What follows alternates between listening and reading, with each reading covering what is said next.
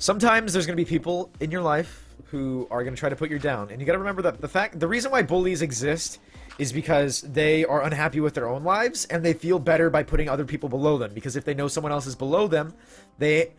are like, basically, they kind of create this artificial, like, okay, I'm okay because someone else is worse off than me, and they create that artificially by bullying other people and putting them physically below them. And you have to recognize the fact that those people also have issues in their own life that they're having to go through. And at the end of